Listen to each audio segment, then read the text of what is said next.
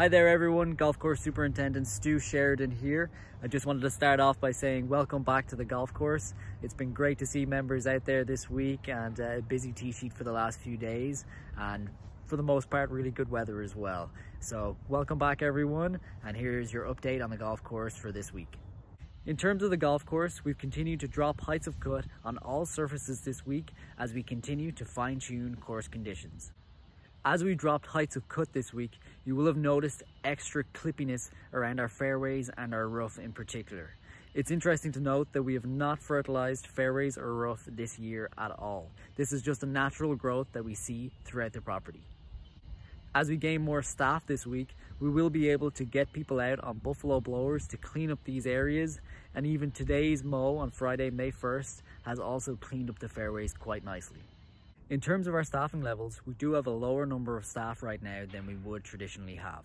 This is because we need to make sure that we are providing a safe work environment for our employees. All of our staff working out on the golf course, it's a very open space and it is a safe working environment. However, everybody needs to arrive at the maintenance facility at the start of their shift, have breaks and lunches, and then leave through that same area. So we need to be careful again that we can maintain our physical distancing at our facility. We are bringing on 5 more university students this week that will help further increase the tasks that we can complete on the golf course. Right now, our staff that we have are 2 separate teams that work completely different days to keep them separate from each other. We are working with Iridia Medical to figure out how we can strategize and combine those teams and increase the number of staff that we have on a given day, which will only increase our own productivity and efficiency and get a lot more work done ahead of play in the mornings. The extra 5 staff that we're bringing on this week will allow us to check rake bunkers on most days.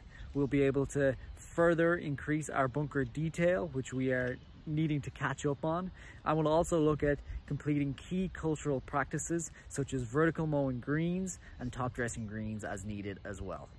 In terms of the greenside bunker project, I'm sure most of you have seen the completed bunkers on holes number 1, 2, number 3 and number 10. These bunkers will be open as soon as the sod around the edges knits. This usually takes about a week to 10 days, and we look forward to opening those bunkers for play. Right now, holes number 4 and number 12 are under construction. Number 11, we hope to have sodded by the end of today, Friday, May 1st. And that again will open for play with the bunkers as ground under repair until the sod knits and we can open those bunkers also.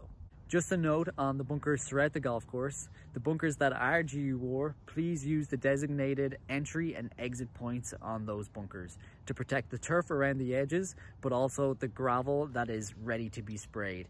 Minimal disruption of that surface area helps with the overall process. Thank you for watching this video. I also wanted to take this time to thank the outside services staff who have been divoting our fairways with sand and seed, our fairways and our tee boxes each morning this week. So thank you to them for that. Thank you for watching the video, and I hope everybody keeps safe and enjoys the golf course.